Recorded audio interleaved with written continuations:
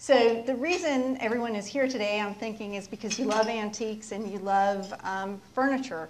So what I thought that I would do is sort of talk to you about how I, as an appraiser, an auction house professional, look at things when I walk into an antique store, when I go to an estate sale, when I do an appraisal, and sort of my methodology of how I do that.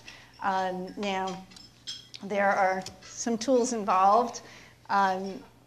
Basically a flashlight, most of the places you go. It's, sometimes it's very hard to see. It can be a dark room, and a lot you see inside the piece, and you really need a light to be able to see that. If any of you have traveled to the major auction houses in New York and attended an Americana exhibition, you will see these massive lights that these people walk in with, and you think, oh my God, what's going on here? And they're examining, they have it upside down, inside out, you know, they're really, really looking, because construction is so important. And so much can happen over a 200 to 300 year period, and you really want to make sure that something is right, especially if there's a lot of money involved with it. The next tool is a tape measure, you know, just handy to take along with you. There's certain elements that I'm going to explain to you as I go along that you can use that. And the most important is common sense. And that's really basically saying to yourself, okay, this is a chair, how was it used? This is a chest of drawers, how was it used? Well, what do people do with a chest? You pull out the drawers. Where are the signs of wear that you would expect in 200 to 300 years of use? And those are, I'm going to say again and again, there are these common sense principles. What's also very important, what I start with is my first impression. When I glance at something, I walk in the room and I see something, I think, are the proportions right? Does it look right to my eye? Is there something that I'm questioning? Maybe I don't know why, but for some reason it looks off.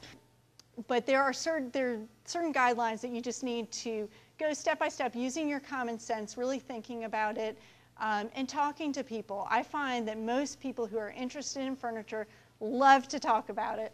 So, you know, establish a relationship with an antique dealer or an auction house professional. I love talking about it. People often think when they come to the gallery and look at an exhibition, oh, I don't want to bother her. But in fact, I love it. I mean, I love teaching people. I love talking about it.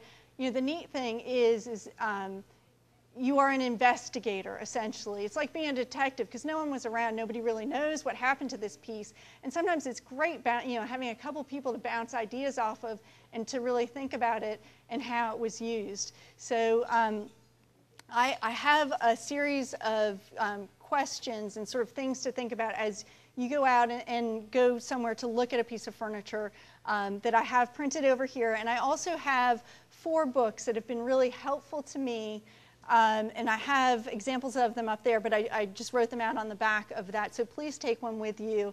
I think that they will be very helpful. And there's also a drawer there that you can kind of see construction methods. So thank you very much.